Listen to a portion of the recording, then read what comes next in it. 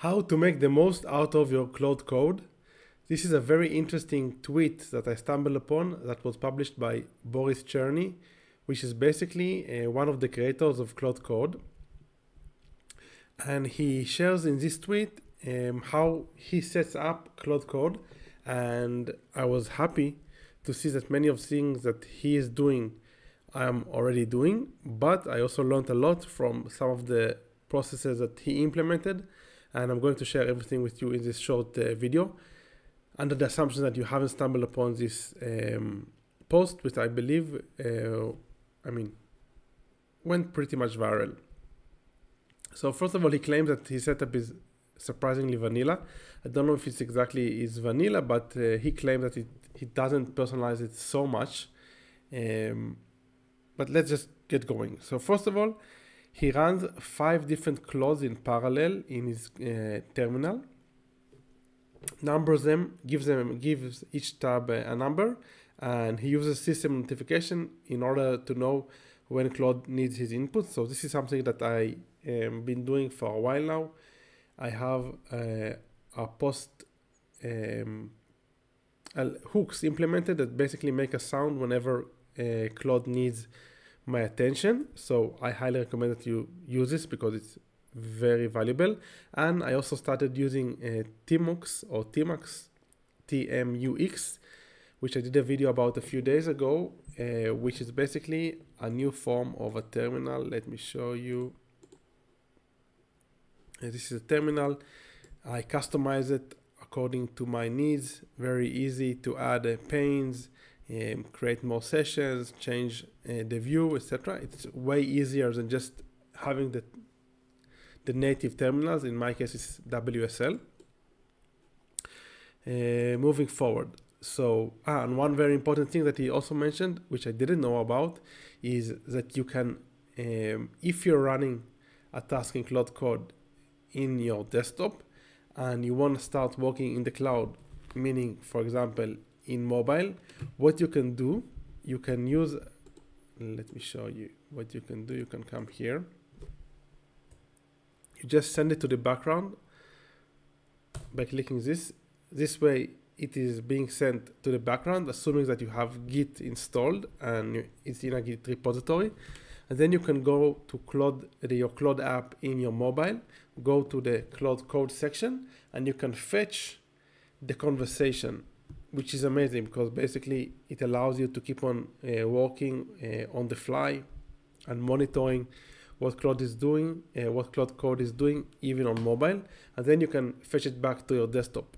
So highly recommend checking this out.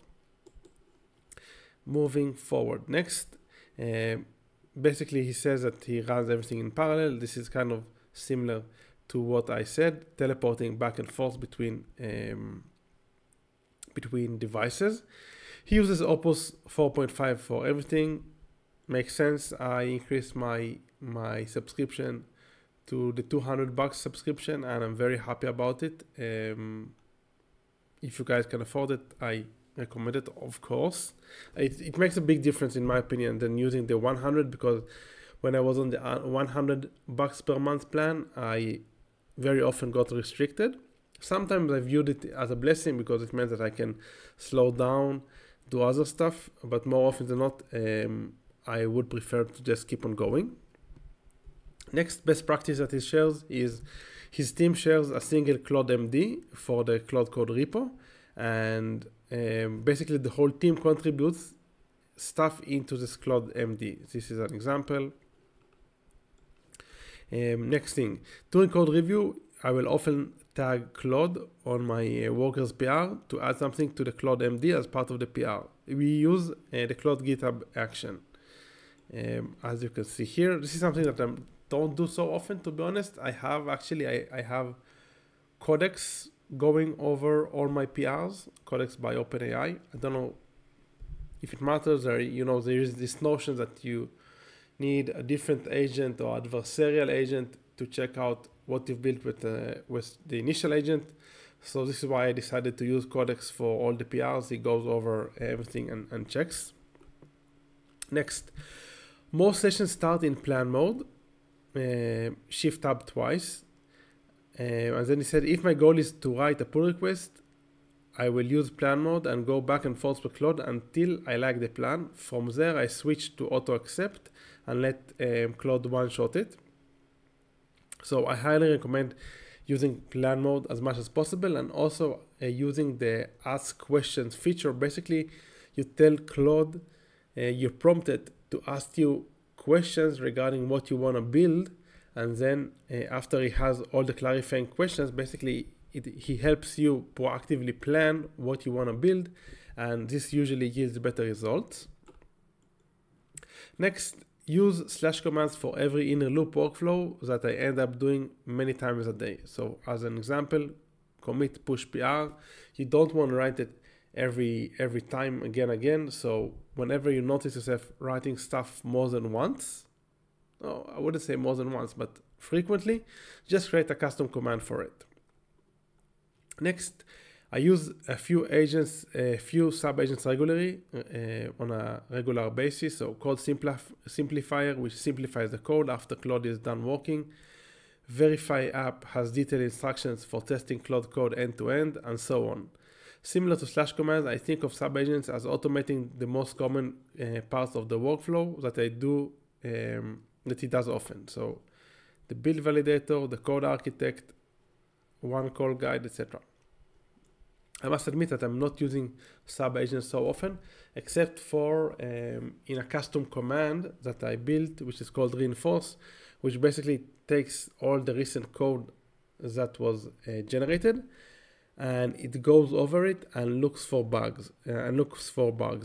Now, one thing that I implemented lately is I explicitly tell the custom command, the instructions are explicitly to do at least 5 verification loops of the code, because I noticed that even if a Claude Code writes the code and then I call an adversarial agent to verify the code and fix the bugs, it might find 4, 3, 7, whatever, but if I run it again, it usually finds even more.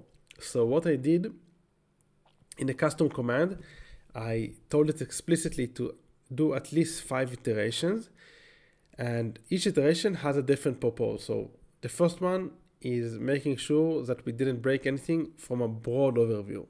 The second one is more of a security agent, looks for bugs or security breaches that were created in the code. The third one is more of a UX UI focus. The fourth one I don't really remember, but I have 5 of these, and I invite you to kind of add. I think the fourth one is more from a performance perspective, and the fifth one is perhaps writing unit tests. I don't remember, but the whole idea is that I explicitly changed it from doing only 1 verification to doing at least 5 verifications. I highly recommend you to check it out. I feel that it was valuable. Next thing, he uses post tool use hook to format Claude's code. This is just an example. In terms of permissions, he doesn't use the dangerously skip permissions. Instead, he uses permissions to pre-allow different commands, and this is exactly something that I'm adding at the moment. Basically, I'm updating. I ask Claude to write all types of permissions that comes to mind and categorize them by allow, deny, or ask. These are basically the 3 categories that are proposed by Claude, which he follows. So as you can see here, it added all of them now by default to the settings.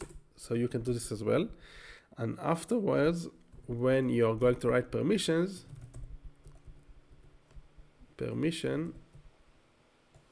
let me open a different tab. New pane below, Claude.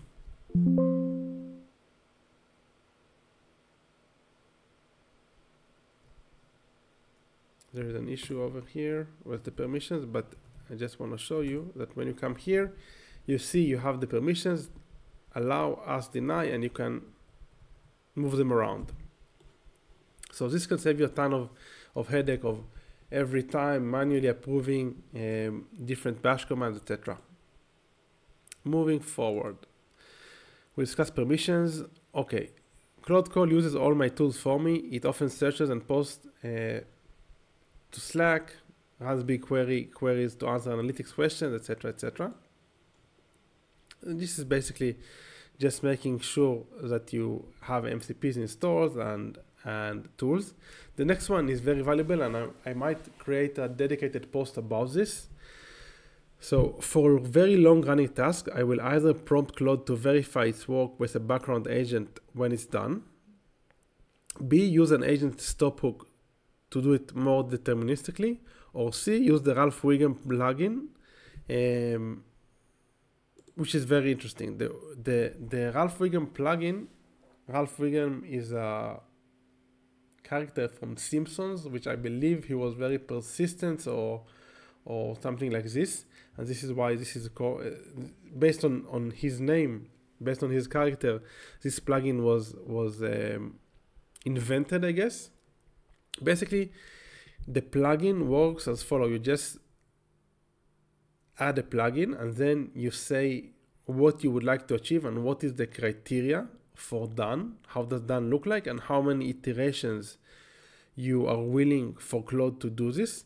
And then Claude Code just goes and executes this, whatever the task was. And before it finishes, it starts another loop, verifies himself, and builds or optimizes whatever he built initially in the previous loop until it is done. So basically, this allows you to have very long running tasks, and it basically can one shot. I wouldn't say it's not exactly one shot, but basically with one prompt, you can generate stuff that is more complex and perhaps more robust, because it just starts an I wouldn't say an infinite loop, but a very long loop until it achieves its goal. So I'm thinking of making a dedicated video for this. For example, I've been using it in the last week or so. I've used it for a few apps that I didn't really want to invest time into them or too much thought, just, like hobby apps. And one worked for, I guess, almost 3 hours, and it turned out pretty nice. So I think it can be useful. One thing to mention, and I think you mentioned in 13, yes, and this relates to this point. So a final tip, and probably the most important thing, is in order to get results out of Claude Code, you have to let Claude Code a way to verify its work. If Claude has a feedback loop, it will, obviously, the quality would be better. So what I suggest is making sure that you have either Playwright MCP installed or the Claude Code Chrome extension. And because this way Claude Code can verify what's going on in the front end and also read the console logs and the dev tools, etc. And then basically you can build end-to-end tests and verify what you did, and based on the input, or I wouldn't say the input, but based on the results of the test, you can fix the code again and again. So this is something that I think many people probably overlook. It does require that you install one of the MCPs, and sometimes it's a bit of a hassle. I mean, when you're a Windows user, I feel the process wasn't frictionless, just setting this up. But if you're on Linux or Mac, I believe it's not such a hassle. But these two MCPs are very important, like the Claude Chrome extension or the Playwright one, because they allow you to close the loop and self-verify. So whenever I write a task, and I guess whenever he writes a task, I'm not always doing like test-driven development, but I would tell it also to come up with criteria for how does that look like. And after it wrote or developed the code, I send it to verify that everything is working. Very often I also connect it to the database, to the logs of Railway or Google Cloud, wherever the web app is hosted. But again, also adding the capability to read the dev tools and the console and actually taking a screenshot of what's going on the front end and verifying that it makes sense, this is very, very crucial. I think that is pretty much it for this video. I think obviously Claude Code is pretty new and things are evolving very fast, but for me it was very interesting to see what he posted and the practices that he's using. I'm hoping that he releases more similar stuff. I just saw another